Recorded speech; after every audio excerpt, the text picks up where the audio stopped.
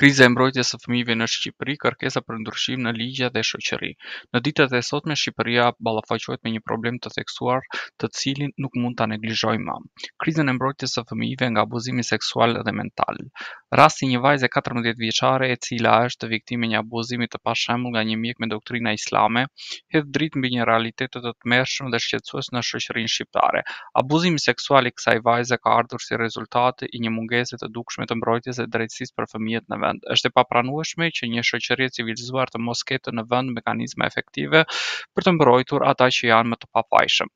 Problemet e tilla nuk mund të fshihen pasi që ndrojnë si shenjë e një sistemi të dështuar dhe mungesës së vullnetit për të kërkuar drejtësi.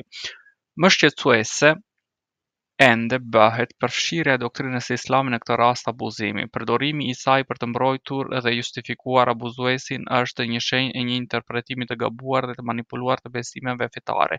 Kjo sjellje nuk mund të tolerohet dhe liderat fetar duhet të marrin përgjegjësinë e tyre për të denoncuar dhe distancuar veten nga abuzimet.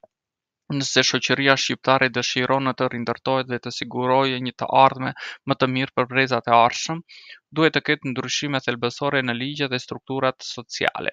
Drejtësia duhet të jetë e paanshme dhe e padiskutueshme për të gjithë, pa dallim feje, krahine apo pozite sociale. Ndryshimet në ligj duhet të përfshihin sanksione të rënda për ata që abuzojnë fëmijët, si dhe mekanizma të fuqishëm për të mbrojtur dhe rehabilitimin e viktimave. Shqipëria, shoqëria civile, institucionet dhe liderat fetar duhet të bashkohen në një front të përbashkët kundër çdo forme abuzimi dhe të përcaktojnë qartë vlerat e një shoqërie të drejtë dhe të mbrojtur për të gjithë.